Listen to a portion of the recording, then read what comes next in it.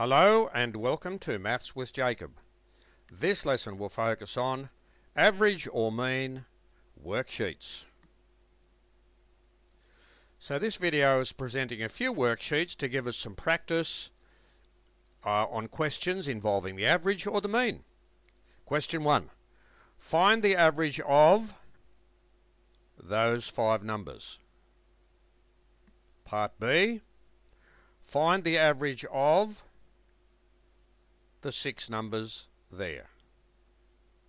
Find the average of those numbers. There are 5 of them. And find the average of those 5 numbers there. Now, if we remember, the average is calculated by the formula we used in the lesson for these worksheets. And if you're not sure what that is, students can refer to the lesson. They can access that when they get to the end of this video. There is a link which will take them to the lesson on this subject, and that gives you the formula. Question 2. The average of 5 numbers is 9. When a 6th number is added, the average is 10. What is the value of the new number? Part B. The average of 6 numbers is 11.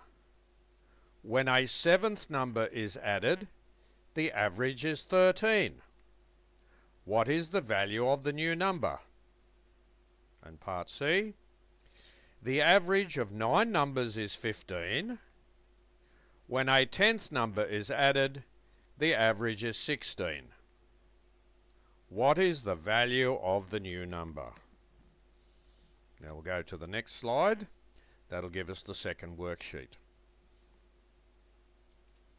Question 3. My average in 4 science tests is 70. If I scored 90 in my 5th test, what is my new average? Part B.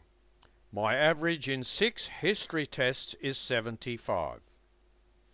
If I scored 82 in my 7th test, what is my new average? Part C. My average in 9 English tests is 60. If I scored 80 in my 10th test, what is my new average? Question 4. The mean of 3 numbers is 8.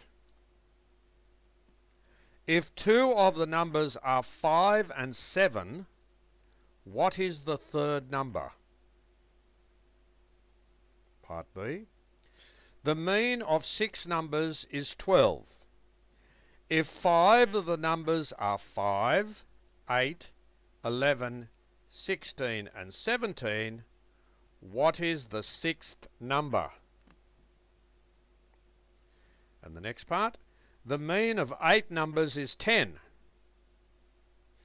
If one of the numbers is excluded from the list, the mean is now 9. What number was excluded? So this video has introduced us to a couple of worksheets to give us practice in doing problems on the mean or the average.